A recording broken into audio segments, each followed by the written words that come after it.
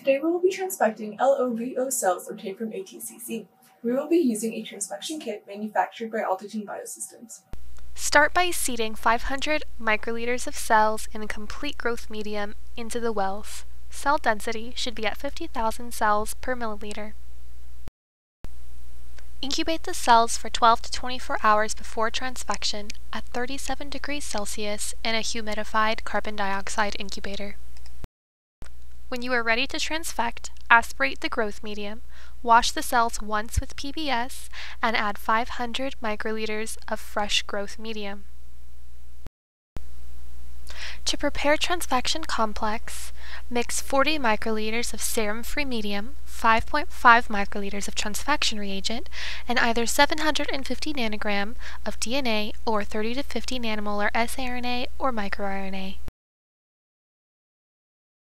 An optional step is to add 2 microliters of complex condenser, which increases transfection efficiency, but may also increase cytotoxicity. Incubate the prepared transfection complexes at room temperature for 15 to 30 minutes. Add the prepared transfection complexes to the 500 microliters of complete growth medium.